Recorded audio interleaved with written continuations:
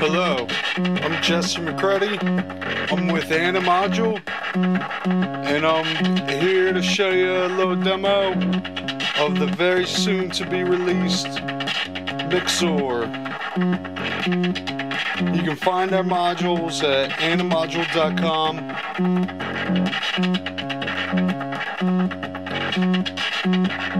Check this out. Okay, this is a simple patch. We got 3 oscillators, each tuned to a different pitch, and some filtered noise going in here.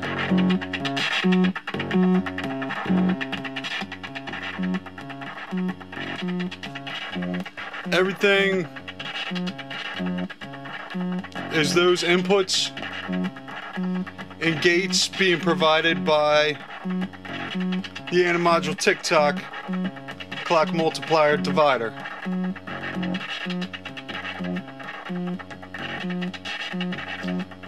There's a saw wave going into the CV input on the M1xXOR as well.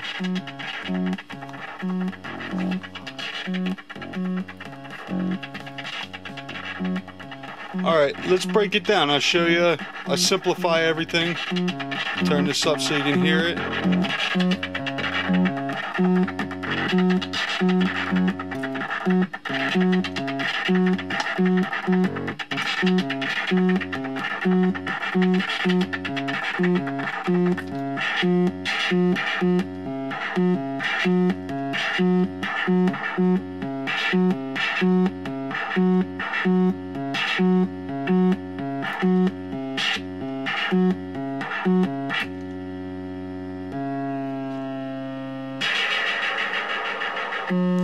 As you can see, each channel has an input, an attenuator for the input, an output, a gate input, and a switch. Now, all 4 of these outputs are summed and buffered down to this mixer output.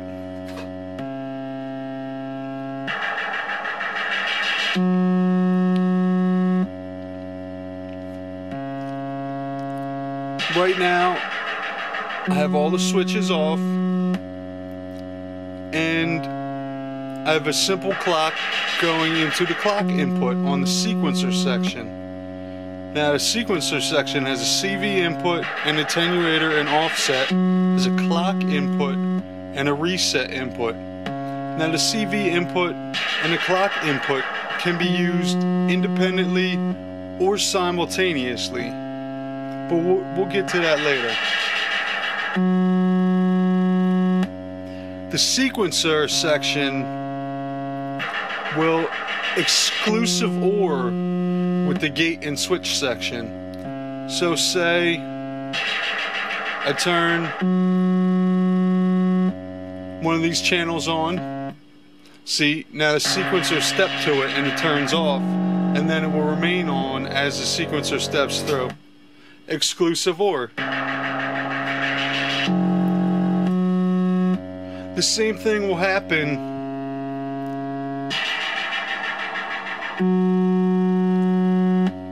if I add a gate.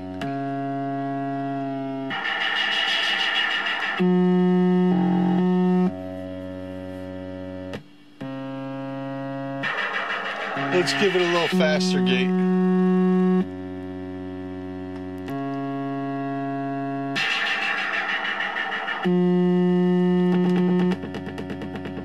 No, that's not the... Okay, we'll show you with the noise here.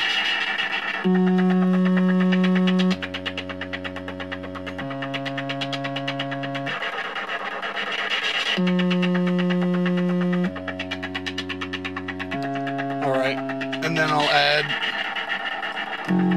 the little melody, the little harmony chord back up there.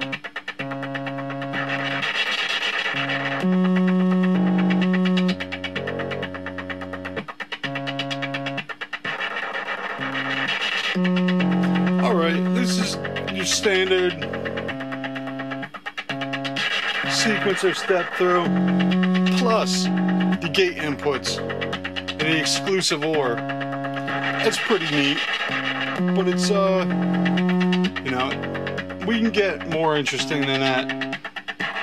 Let's I'll tell you what, I'm gonna take the step input out. We're gonna reset it. Step input out. And where is the clock? The saw wave is right here. Okay, I'll take these two out just for a frame of reference. Or you can take it and run it backwards.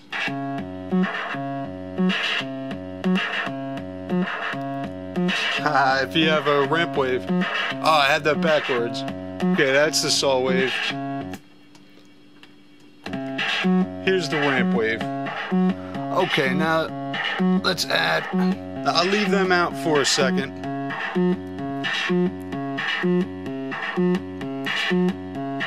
Okay, now what gets cool, you can run the clock and the CV simultaneously. Now, this tick-tock multiplication is a multiple of the saw wave that's running this. What is it? I think it's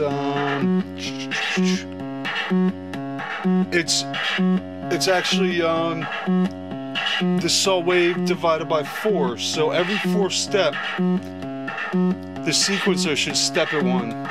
I may have that wrong. Now, something else that's neat is when the CV is running and you send a clock pulse in, it bit shifts to the left.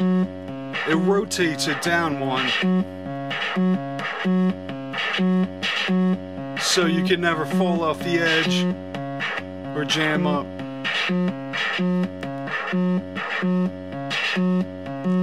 And this is a recipe for some pretty interesting rhythms.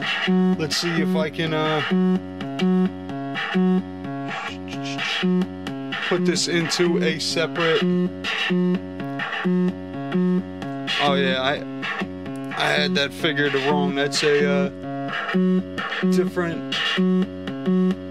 I think it's divided by 2 or something. Let's move it somewhere else where we get something weird.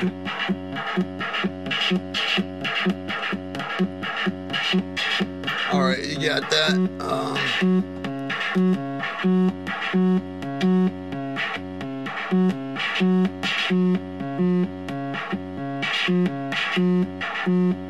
You see, you can do some really cool stuff by messing around with different divisions. Now I'm gonna put it back to the original one.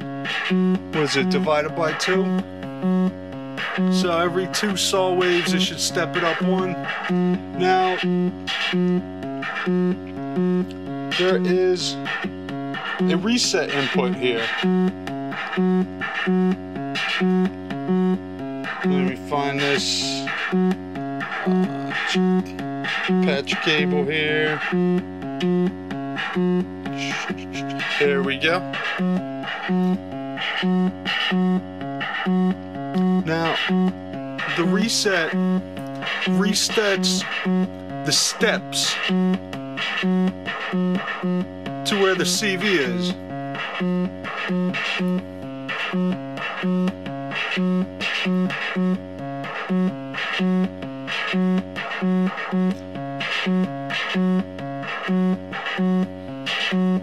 Since it's been being bit shifted with every clock impulse.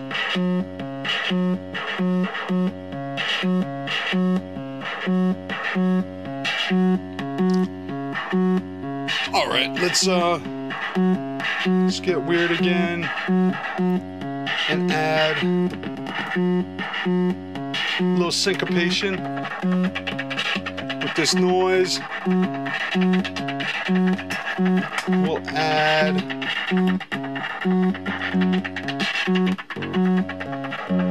Some more gate inputs here.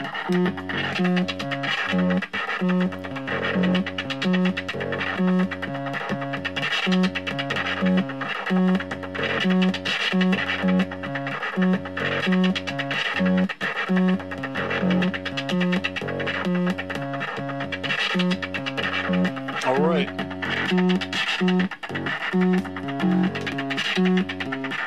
I'll show you one more thing.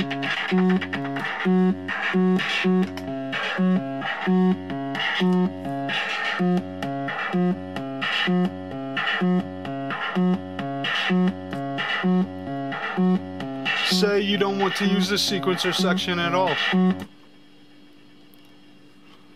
There you go. You just take out the clock, you take out the CV, and you turn the offset down to 0, and that'll clear it. You can use each channel individually, or you can use the mixer. Here, let me turn some of these switches on. We'll get a little drone going.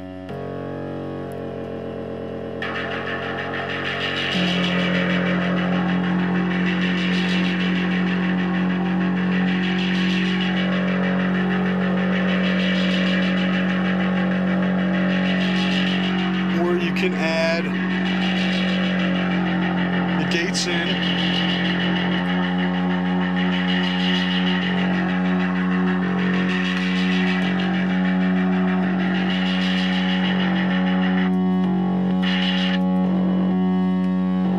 That's the wrong one.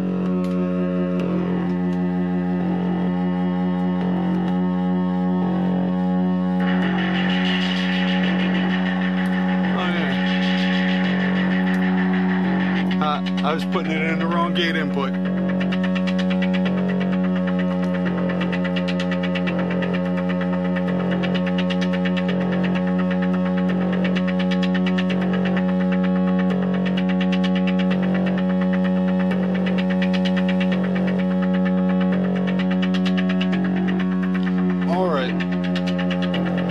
Now I'm sure some of you guys can think of some really cool stuff to do with the static guy.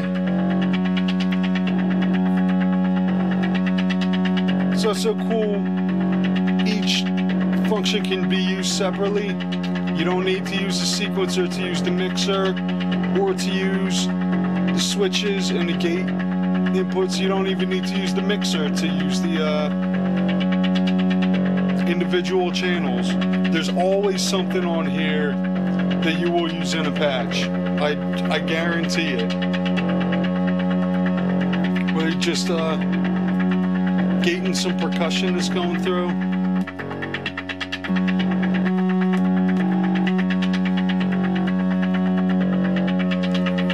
Or mixing some signals together. This will never just waste space in your rack. You will use it in every patch.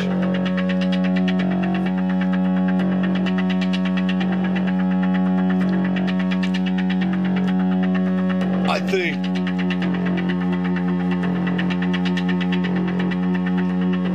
the truly cool and weird stuff comes when you mix the CV input with the clock input, though, honestly.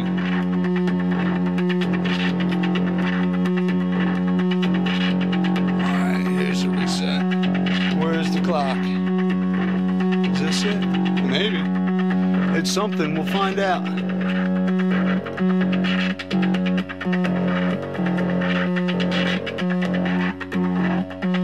Add one more little harmony chord here.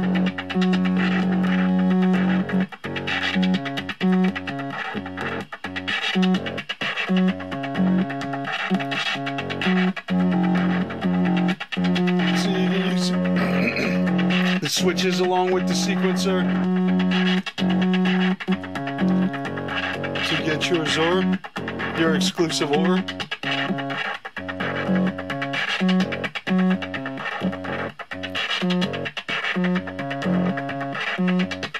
Alright, I'm Jesse McCready. I'm with AniModule. You can check our modules out at AniModule.com. This will be available within a few days. Check out the dealers.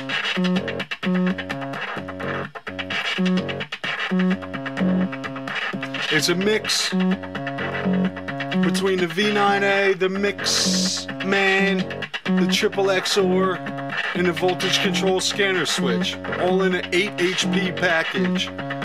I mean,